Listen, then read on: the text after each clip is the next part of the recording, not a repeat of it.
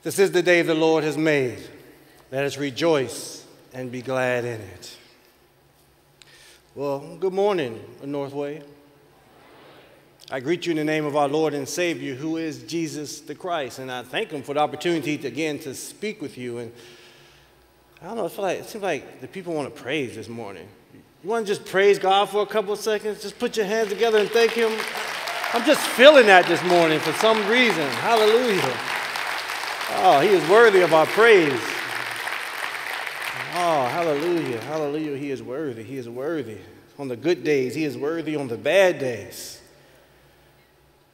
And I'm just really thankful that you have been with my family and I over the last few years, and especially the last year during my illness and my continuous recovery. I'm still recovering. I'm standing now. Yeah,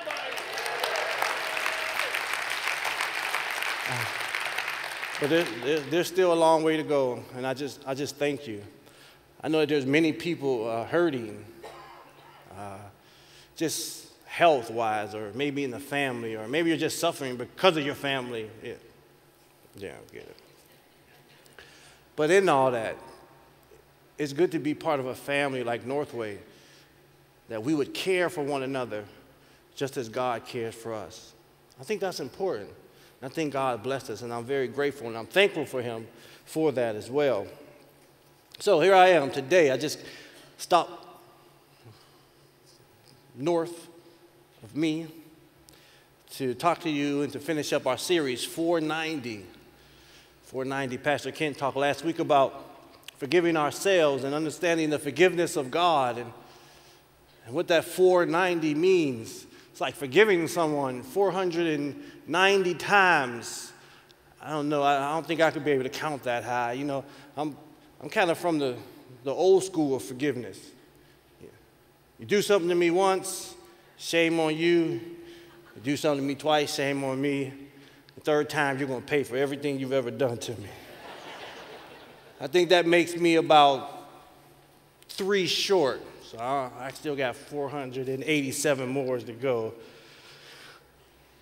But no matter how it is, God calls us to forgive because God has forgiven us. That 490 really means to infinity. And we heard the story, the first part of the story, where the master forgave the servant for messing up or mismanaging the money, which would be worth today, what was it, Pastor Kinston? Like 20 years of salary. I couldn't imagine. And we would think that if that would happen, that this guy would skip all along, and next time someone does something to him, he would pat them on the back and say, don't worry about it. But the Bible tells a different story. I want you to read it with me. No, I'll read it. You can listen. Found in Matthew, beginning at chapter 28, it says,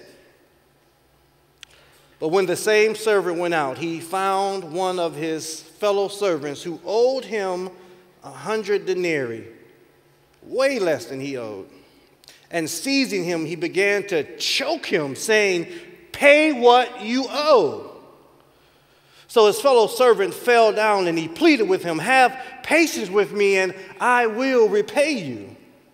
He refused, and he went and put him into prison until he should pay the debt. When the fellow servants saw what had taken place, they were greatly distressed, and they went and reported to their master all that had taken place. Then his master summoned him and said, you wicked servant, I forgave you all that debt because you pleaded with me. And you should not have had mercy on your fellow servant as I had mercy on you. And in his anger, his master delivered him to the jailers until he should pay all his debt. And Jesus said, so also my heavenly Father will do to every one of you if you do not forgive your brothers from your heart. Forgiveness. You ever had to forgive someone? You ever really had to, like, I don't know, it may be simple. Maybe someone just cut you off on the road and You were driving, and when you got to church, you saw them there. You was like, I'll never let them in my small group.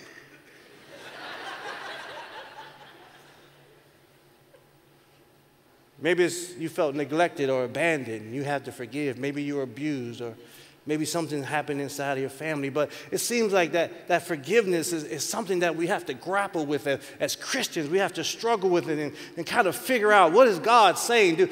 Is Jesus really saying 490 times? It can't be.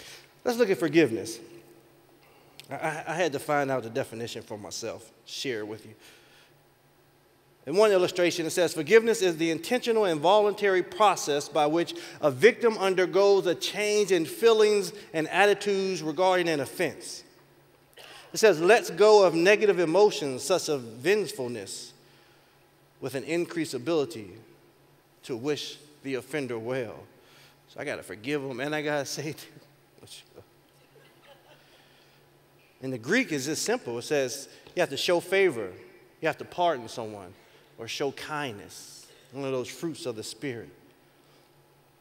But again, I'm going to say that there is difficulty in forgiveness. I just remember my forgiveness, before really giving my heart over to God and needing to forgive, probably about 24 hours ago, right before the first sermon.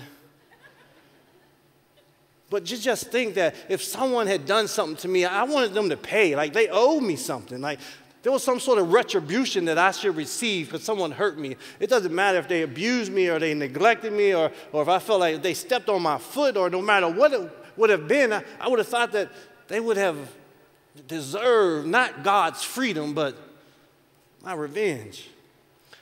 Even looking in the Bible, and I see the story of Joseph, and I read that story, and I see, he had a little swag to him.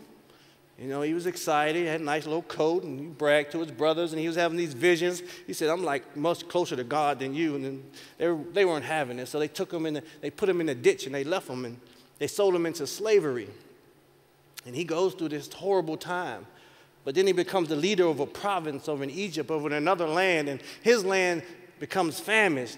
And now the brothers are looking for food, and they're about to die from starvation, and they have to walk thousands of miles, and they get to their brother, and then Joseph, and they knock on the door, and Joseph recognizes that it's them, and he opens up the door, and I said, man, slam that door back on them. But the Bible tells a different story. I look at this text, and this man, this servant, he would receive forgiveness and then walk down the road, and it didn't say the first person he saw, he grabbed that person. He said he found that person. He finds this person so that he could put his hands around their neck and choke them because of the money that he owed. And I wonder what that would look like today. I think Jesus stood up here and said it once, but if you had $1 million in an account and you blew it at work, and you go in the office and you look at your boss and you're ready to be fired, and he looks at you and says, don't worry about it. Go back to work. Would you go back to your department and begin to fire everyone who was part of that account? Or would you pardon them? I hope you wouldn't fire them. Many of us who have walked the walk of Christ, we know that if we are forgiven, that we should offer the same forgiveness to others. Yet we still see in our own lives that it's hard for us to forgive coworkers and friends and sisters and brothers and fathers and mothers and children and wives. It's hard and more difficult for us to pardon them. I must admit that it is difficult. It's difficult when you have to forgive in those situations. When you've been a husband or a wife, a spouse that has been cheated on, but yet you're called to forgive.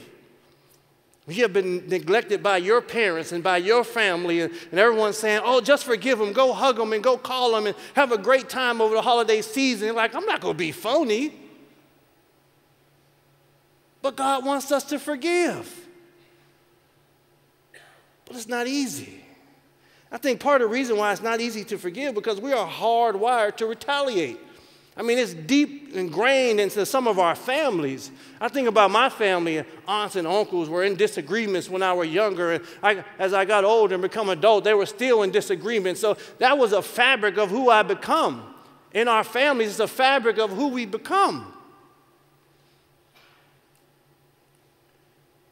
That's how our society operates. That's how our family operates. So it naturally is going to come inside of us, and we're going to operate the same way. And you're going to be just like me. Like if someone does something to me, I'm going to get them back. I'm not going to give them a second chance to stab me in the back. Amen?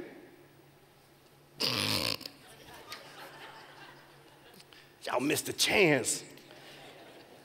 Sometimes you got to let it go.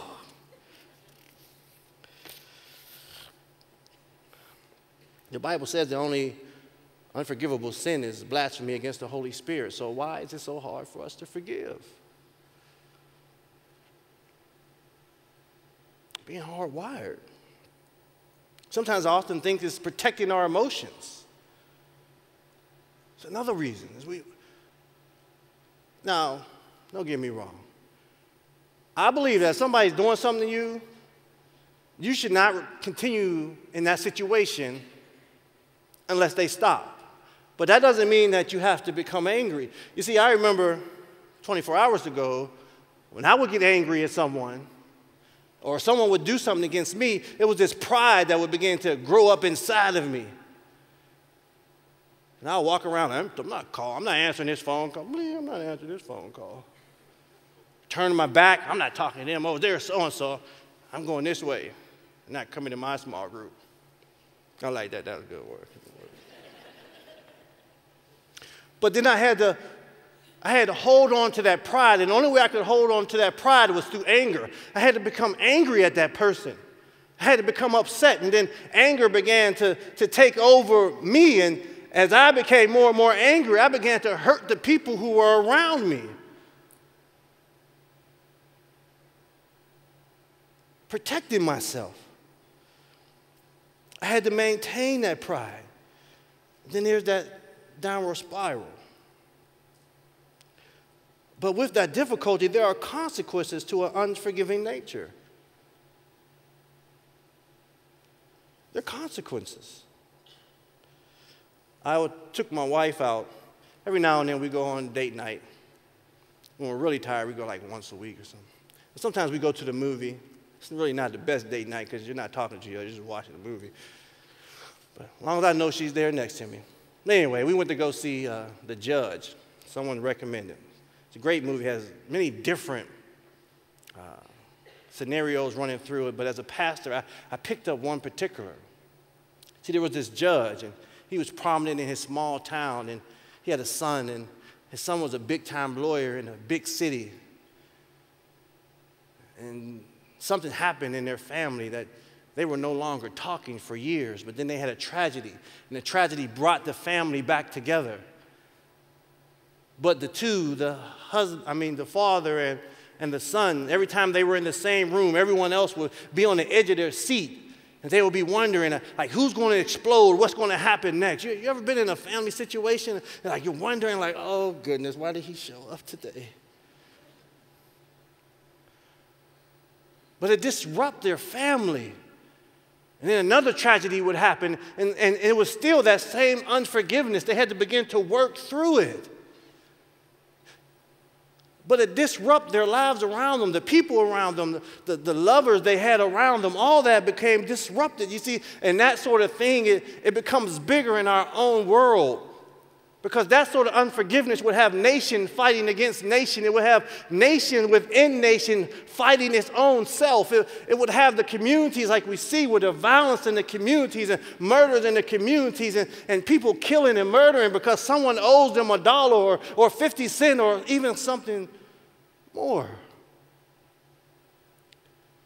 It disrupts the world around us. It seeps into our homes and it breaks up our families. Husbands and wives and brothers and sisters,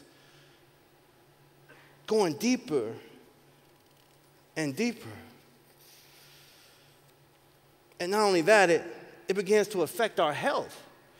You see, unforgiveness generates healthy bodies. We destroy ourselves with it. Unforgiveness has been medically proven to generate anger and resentful thoughts and feelings.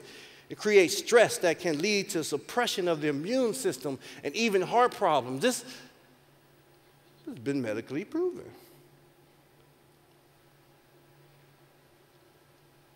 And any time we go over something over and over and over in our minds, like, why did he do that to me? Why did they do that to me? I can't stand them. Oh, I hope I never see them. And over and over and over and over again, then mental illness can fall into that. All because of an unforgiving nature.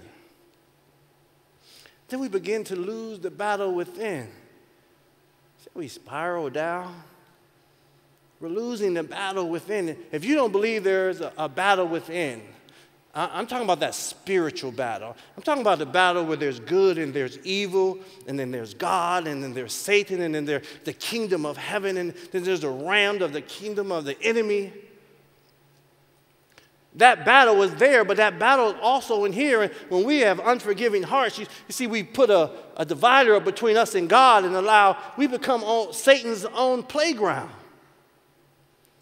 to do what he may.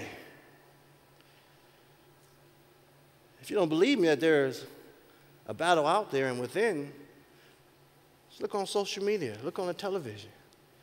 See some of the images that they show our children. It's not all bad, but look at some of those images. Like, give me your phone. Boy, what's wrong with you? Look at the martyring that's going on around the world where people who are praising God and lifting up the name of God. And today, right now, today, they are being murdered because of what they do. The evil that's rising up around us, there is a war within, and we want to be on the right side of that. Why grieve the Spirit? The Bible says, and do not grieve the Holy Spirit, by whom we are sealed for the day of redemption. Let all bitterness and wrath and anger and the clamor and slander be put away from you, along with this malice.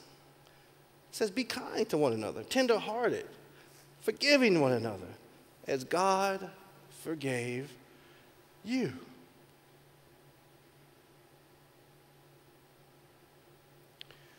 It's simple. We forgive because God forgave. We don't hold that in and of ourselves. Romans, Paul tells us, dearly beloved, avenge not yourselves, but rather give place unto wrath, for it is written, vengeance is mine, I will repay. It says who? The Lord. Many of us walk around saying, it's me. I'll go get them back. Y'all still with me today? This is a tough one. Don't be mad at me. I got the message from above. As I traveled, through life and talking with Pastor Ken, we were looking at, like, what's this? How did God forgive me, and how did that begin to forgive some other people with that? And we started to look at, like, God forgives. Like, that's the first thing we have to recognize in our heart. We have to recognize in our heart that God forgives us. No matter what we have done to someone else, and we have done some bad things to other people. We are the one that has cheated on the spouse. We are the one that may have done something that someone did not like, or we cut someone off in the parking lot. And we need God's forgiveness. We need God's forgiveness for us and for that other person so that what we have done does not block their blessings. And God graciously gives that. He did it. He gave his son on the cross. He said, here, this is for you. This is for the forgiveness of your sins. And every time we take communion, we're reminded the blood has been shed for your sins. Because God forgave, we forgive. And once you have that in our heart, once that division between us and God has been broken down and shattered, and whatever numbers were between us and God have disappeared, subtracted themselves away, then we learn to forgive others. Because now we have a heart, a posture to forgive ourselves. I can look in the mirror again and I can say, man, I love that person. And then the Spirit uses us to forgive others, to be an example of forgiveness to others. I think in my own life, I had this guy, he was working with me, he was a friend of mine. He was an older gentleman. He was working with us down in Homewood. We were asking him to help us to strategize. And he came down, he just started taking over. Like, I ran million-dollar companies. I know how to get this stuff done. I was like, but this isn't a million-dollar company right now. This is the people who are in the community of Homewood, and we need your help. So we didn't start listening. So he started going around to the people who were funding us. He was like, well, they just don't listen. They're not doing it my way. So we sent them off and said, man, you can't be around because it's just negative energy. I love the guy. The guy would come back, and he would do it again. He said, we're going to trust him this time. He would come back, and he would say, you guys just don't know what you're doing. And I'm like, all right, you got to go back again. Now, it's been about the 10th time, and he's still working with us. But God, we're talking to him, we're discussing it with him, and God is using that opportunity for him to understand our culture and us to understand from where he's coming. Forgiveness, understanding that. You see, we forgive by faith. I have a friend, and you would think my friend is doing very well, and he is. He has a wife, he has sons, he has daughters, he has a house, he has a white picket fence, and he even has a dog running around the yard. So you look at him like he is a picture-perfect thing of success. But he tells his story of feeling neglected when he was younger because his parents were working. And they were never home. So he looked to find within inside himself someone who can comfort him. And he went out into the community and he found a baseball coach. And while he was out with that baseball coach began to abuse him sexually. And as this man began to become adult, he started to feel those same sort of feelings, that bitterness, and it started going towards his wife and toward his children, and his family was almost disrupted. And I asked him the question, like, what happened? What did you do? And he said something that Pastor Kent and I, we were emailed by an elder, and it kind of made sense, because this is what my friend was talking about. He said, you know what? I had to first learn to like forgive what I thought was owed to me. You know, that debt? Like when someone takes something from you, your spouse takes something, like, I was with you 10 years. I should have been happier. I should have had a car. My kids should have been in a good school. And I shouldn't have been going through 15 years with you. You owe me my 10 years back, so we're never going to forgive him. That young man, he felt like he deserved to have a young father, a father with him cheering him on during his games and being there as he grew and became a man and have him next to him. Like, they felt like they were old, so they had the first thing about, like, I have to forgive that debt because that doesn't belong to that person. Like, God put me in this position because I'm in this position to serve him. And as that may sound, there's no mistakes. We don't allow things to keep happening to us, but when it does, we search for God in that moment. We give it to God, and then understanding that God will give us that process. You know, some of us, we need processes. But what I was saying last night, that despite all those processes, there's not 490 I read 12, I read 3, I read 4, I read 6. I did not read 490 processes of forgiveness. So there has to be some sort of equation here. He said it was by faith. Like, we forgive by faith. It's the faith that God gives us that we can do something that's not about us, but it glorifies our Father which is in heaven, that his kingdom may overrule all things that are going on. You look at the Bible, it's by faith that Abel gave a better sacrifice. It was by faith that Abraham just decided to up and leave his family. It was this by faith that the same Abraham would go out and he would be called to take his son and sacrifice his son for his living God. And he would take him up the mountain and he would even draw back his sword to begin to kill his own son just by faith. By faith, Moses will walk and he would see the sea part. By faith, Jesus would be in the garden and say, let your will be done. It is by that same faith that the Spirit gives us the ability, the power to forgive other people. No matter what's going on in our life, there's power in that forgiveness, that the Holy Spirit, that the war that's going on around us can be won, but it's one person at a time. And each time that unforgiveness mounts up, it gives points to the enemy. Last thing I'm going to say is there's no limits to forgiveness. The Bible says in Colossians 3:13, bear with each other and forgive what grievances you may have against one another. Forgive as the Lord what? Forgave you.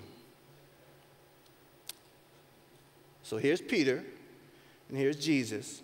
And Peter just heard this great methodology that works for many people. Peter, as Pastor Kent said, he was a zealot. And zealots were the Jewish type that they didn't take any mess. If you did not obey the law, they were going to get you. I mean, he was a guy that his faith was always being challenged. And he was talking to Jesus, and Jesus said, well, if someone does something to you, what do? You go approach them. Amen, you messed up. If that doesn't work, you take them before the elders. And if that doesn't work, you take them before the church and you flog them. The Bible didn't say that. The Bible didn't say that.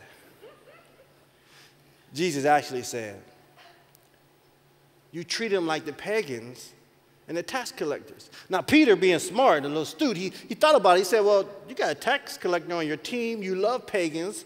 Like, what's going on? Like, how many times should I actually forgive? And then Jesus tells him, he says, should I forgive 7 times? 7 was it was the most perfect number. 7 angels, the 7 lampstands, 7 birds. 7 was that number of completion. Like, that was it. Should I forgive him 7? And Jesus said, no, you have to do it more. You have to forgive until infinity. You have to forgive and forgive and forgive. You have to give pardon. You have to allow the Holy Spirit to be inside of you. You have to be that dwelling place. There's no limit to forgiveness. I'm going to try something. I remember when we were young and we were in Sunday school. We would take these pieces of paper and we would fold them over and put tape on them. Then the teacher would tell us to take another one and another one.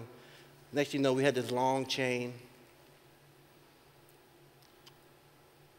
And she would tell us, as the chain gets bigger, it gets heavier. And we would be so excited. And she would say to us, and I share with you, like, this heaviness, this chain, is every time we don't forgive someone, this chain gets heavier and heavier, and it begins to burden us down more and more and more. And we were acting it out like, oh, I can't bear this chain. And then she would tell us to just start tearing the paper up. And we were so excited. One, we got to tear all the paper up. But we understood that as we began to forgive more and more and more, it became more light and more light. And we began to celebrate that. And I want to encourage you in that. As you forgive, as God calls you into this world of spiritual living and of forgiveness, all your burdens become lighter. The things that worry you wouldn't worry you. You can look at the news and you can see a situation like ISIS, and you can say that God is going to take care of that situation. There may be some things that we may have to partake, but God ultimately is going to take care of the situation. That we have the faith to understand that even though it seems like we haven't talked to family members for years or even decades, that God can put in His Spirit in His place, that even before I pick up and I make that phone call, that His Spirit has already touched the person on the other line and they are ready to receive what I am ready to give. And if they're not, I did it for the Lord.